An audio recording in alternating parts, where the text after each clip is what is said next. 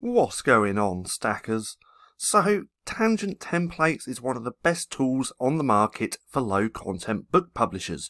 But did you know that you could also create interiors within the software? No? Well, stick around and watch all of this video because I'm going to show you how.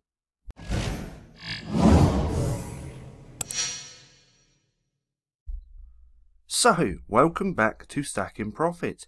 My name's Paddy and over here we give you the tools and resources to learn, grow and master passive income streams so that you can live a life of freedom. Now, in this video I'm going to show you how to create awesome, low content books with Tangent Templates Interior Designer. Now, what I'm going to do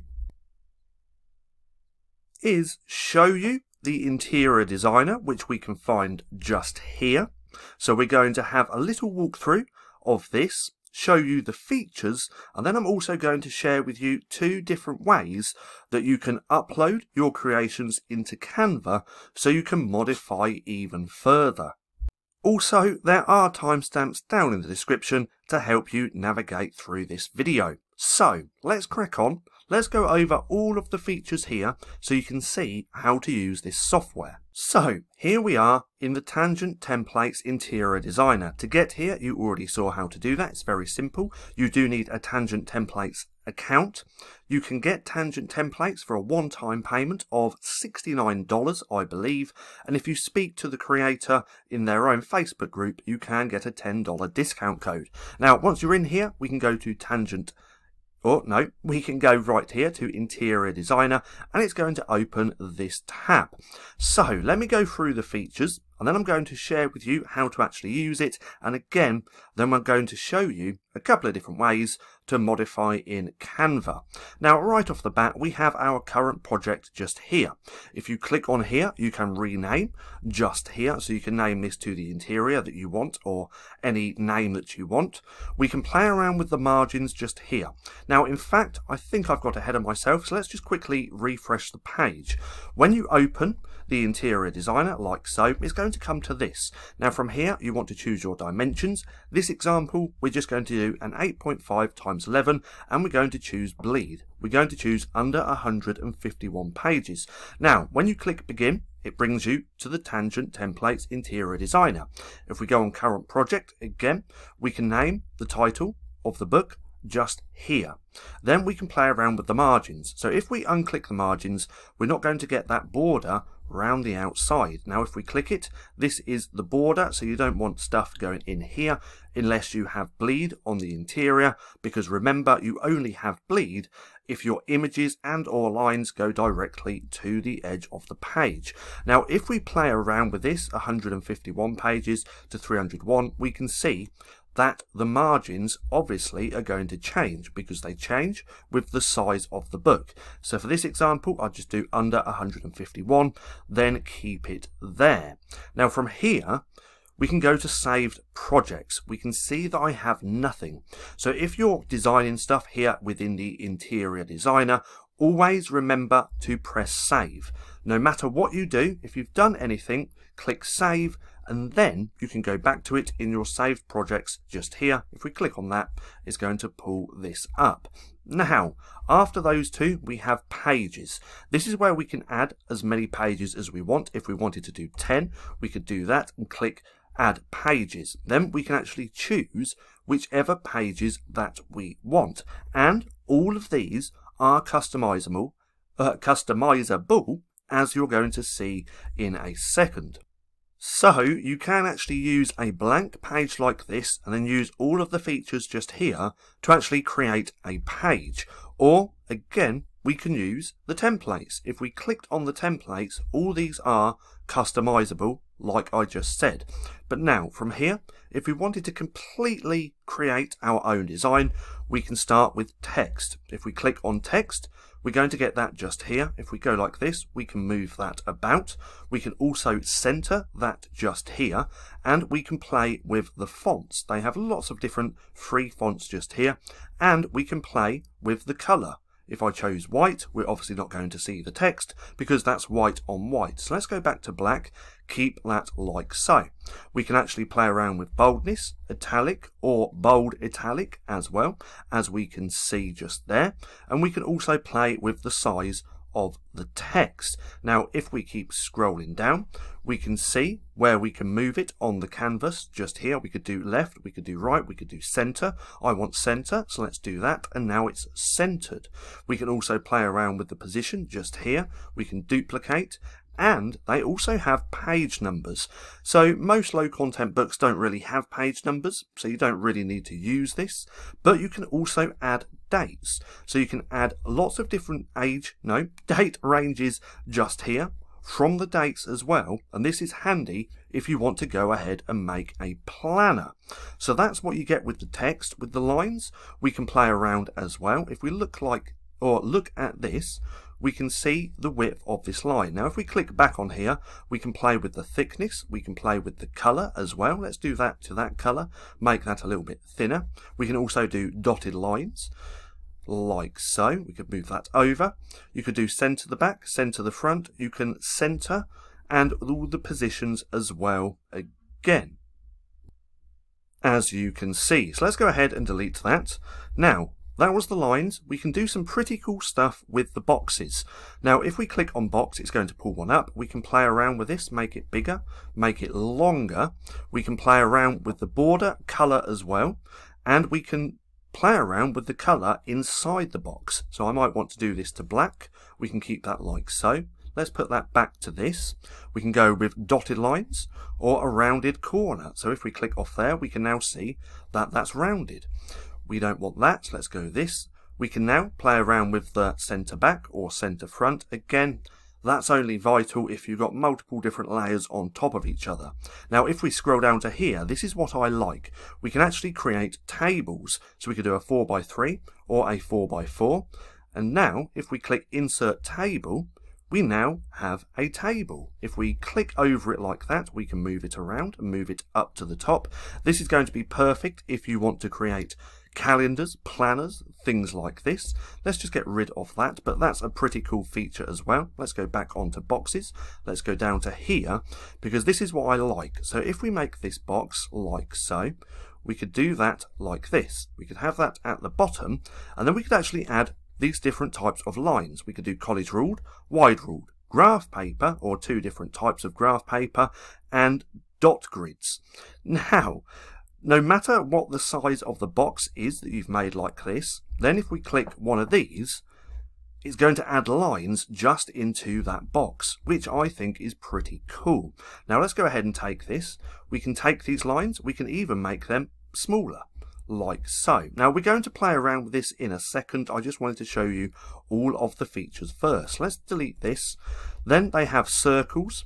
Pretty much the same thing, where you can play around with the fill colour, the border, the thickness, dotted lines, and similar stuff. Then they also have images. Now these images, let's go back on there, these are all specifically just for tangent templates. These are actually SVGs, I believe, but all of these graphics that they have here, you won't find anywhere else, because they had them specifically made just here for the Tangent Templates Interior Designer. And if we look, they have lots of great graphics. If we scroll up, we can click on these, we can have a look at the bees. They have all these different types of bee stuff, and if we put that there, we can play around again with the colour. So I could put that black, I could put that a little bit lighter, we could rearrange it to the back or the front.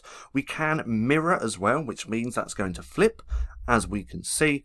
And again, they have the positions just so, or just there. Now if we click off there, go back to images, they also have borders. So this is pretty cool. Look at all these little borders that you can do, or you can use. They have literally so many different types, which we can use within our book. Now if we click off there, let's go back to this, let's go on those borders again, let's click on one of these so you can see. Let's take this, let's make that a little bit bigger. We could possibly have that like so. Now I could copy and paste this, so I'm going to go into do, Command Z, and then Command V, just to copy and paste. Then I'm going to bring down to the bottom. Then we could use a box like this. Then I could make this bigger, I could probably make that a little bit thinner and then have that to there. And then if we go down to college ruled, we could do something like this. Now there's lots of other cool stuff that you can do. You can take them, you could move that in, you could have a little graphic there, you could move this over. There's just lots of cool stuff that you can do. Now let's take this one away. Let's take this, half of this, like so.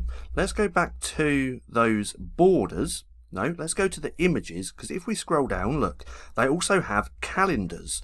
So right here, if we click on them, then if we click on one of these, we could possibly take this one. Let's make that a little bit bigger. Let's move that over. In fact, let's just take this. We could move this up. And we could have a calendar in our book as well. And if we go back to the calendars, they have lots of different types. Now we could completely not use this at all, but remember, if you are designing in here, always save, and then once you've saved, you can go to your saved projects just here, and it's going to show just here. If we click on there we go. Now we may not want this, so I might want to add a new page. I may want to use this. Now if we click on there, if we go back, we can play around with this. Now I did too many pages, I didn't actually want that many, so let's just delete a few of these really quick. There we go. Let's just do one more, go onto here, but now we can play around with this. I might not want that, so we can go over it, we can take that away.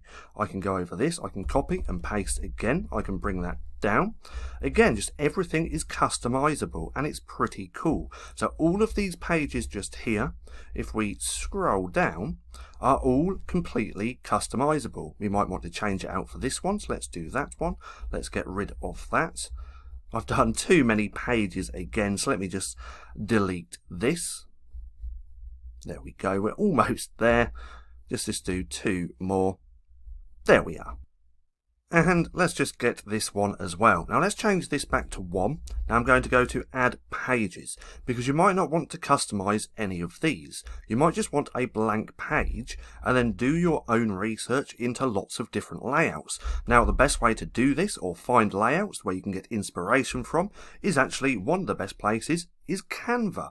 So if you come into Canva and you go to the search bar and you type in planner, it's going to pull up all the planner templates that you can use, and you can get inspiration from these planners to create your own in the Tangent Templates Interior Designer. So you might want to get a little bit of inspiration from this one, so you could create something like that. So you'd need a box.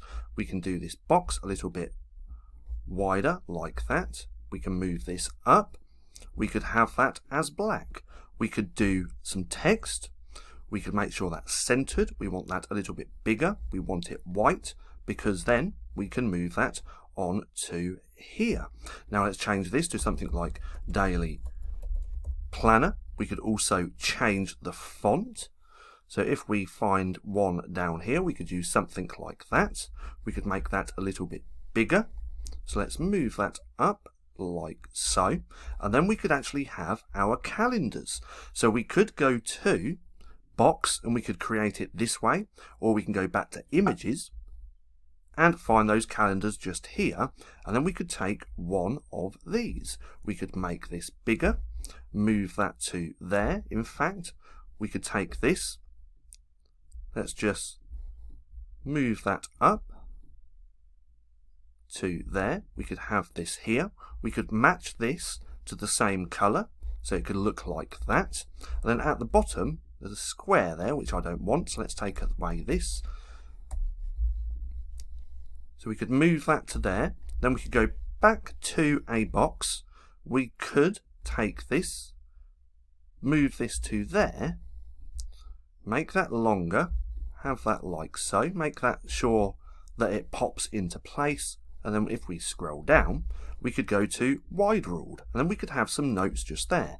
That's a little bit close, so I'd want to move that down. But again, there's lots of cool things that you can do.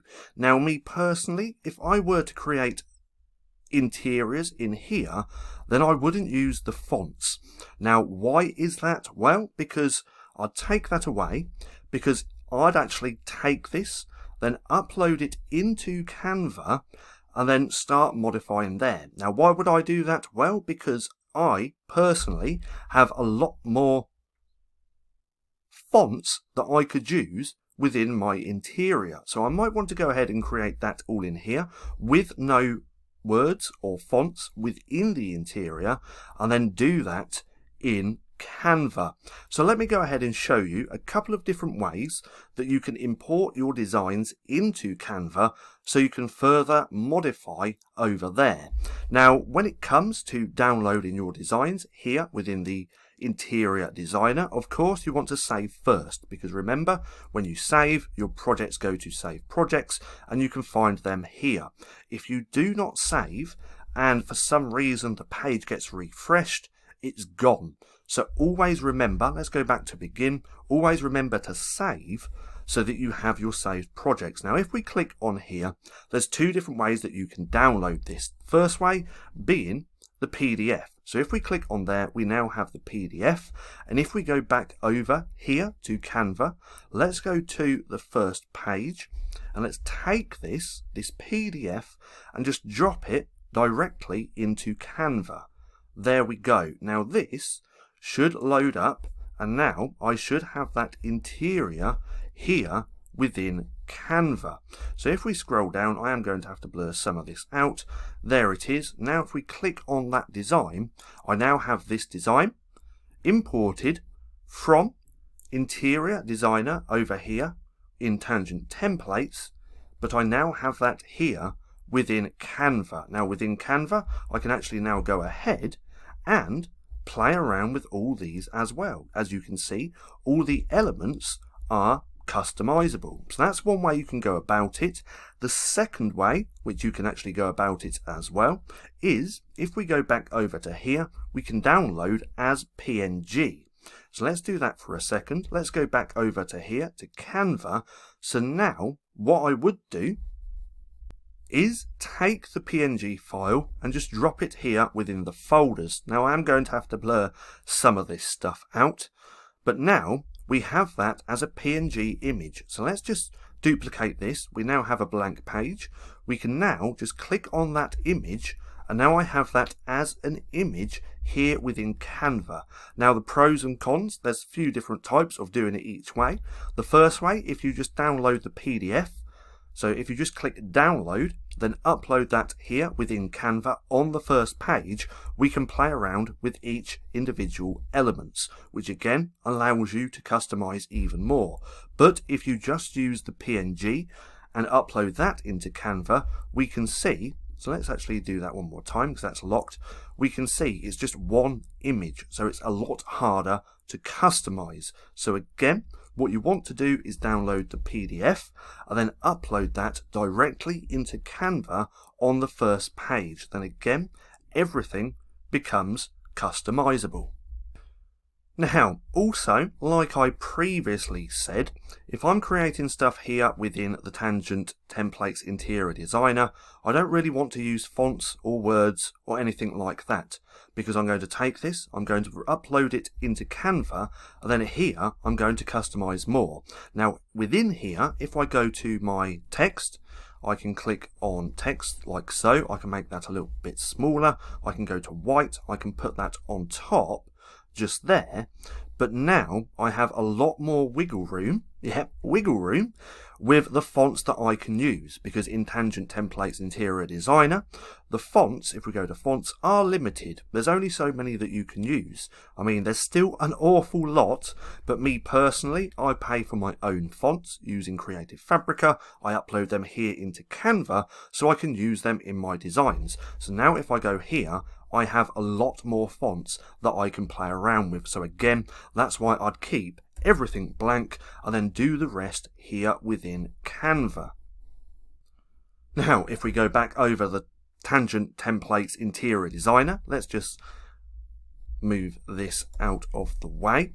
You can go ahead and create all of your pages in here. Let's go to pages. We can just keep creating and creating the book how we want, or we can download as one PDF. Now, as you can see, the Tangent Templates Interior Designer is pretty cool, and you can create some really nice interiors, but I still personally prefer Canva. Anything you can do here within the Tangent Templates Interior Designer, you can also do in Canva. So I'd just prefer to make everything in Canva because I'm not limited to what I can create. Whereas if I use the Tangent Templates Interior Designer, I am limited. But the interior designer is still pretty cool because you're not just paying for the interior designer. With Tangent Templates, it's so much more. You get the Tangent Interiors, you get the interior designer, you get the Tangent Builder, which I'm going to brush up on in just a sec, the KDP Helper, the Listing Helper, the Category Explorer, and all of these templates. So the Tangent Templates Interior Designer is not a standalone product. So if you have Tangent Templates, maybe not Canva, then it's going to be perfect for you. But if you already have Canva, then you don't really need to use the Tangent Templates Interior Designer. Again, because within Canva, you're not limited to what you can do. Now, let me just brush up on, if we go back to here, the Tangent Builder. So I have that open just here. This is just a quick way to put books together. So you can actually create your pages in here, lots of different pages, download as PDF. You can kind of create the book in here as well, but once you have a PDF, a page that you want, and you want that multiple times throughout the book, you can use the Tangent Templates Tangent Builder. You can upload a PDF just here. So if we go to upload PDF, we can go, let's click on one of these. Was it that one? Yeah, let's just click on this, and now it's going to open the PDF in here. Let's just do that one more time. There we go. It's added it there. We can now add the page, and it's added it there. If I wanted to upload another one, we could go to upload. Let's take this one. Let's open that. Let's choose it. So if we scroll down, we can choose it and then create. Oh, let's do that one more time. Let's scroll down. Let's click on there. There we go. We have that page just here. We might want to duplicate that so we can have that here. And there's just lots of cool stuff that you can do with this. But all this essentially is a PDF merger, which is actually great to have because within Canva, there's only a 100-page limit. So you might create some pages in here, go back to the Tangent Templates Builder just here, and then you can build your interior just here. Now we can do it with a 100-page book. We could just use the interiors which Tangent Templates have. If we do that, we now have a 100-page book. But again, that's all essential, or that's all that essentially Tangent Builder is, and that is a PDF merger. So any PDFs that you create within the interior designer, on Canva, or even any that you get from Creative Fabrica, you can build them together and have different pages with different PDFs and just merge them together here within the builder. So that's the builder, and that's everything that I wanted to cover. That's the Tangent Templates Interior Designer. As you can see, it's pretty good, but if you have Canva, then there's really no need to use the interior builder. Now, I hope you enjoyed the video.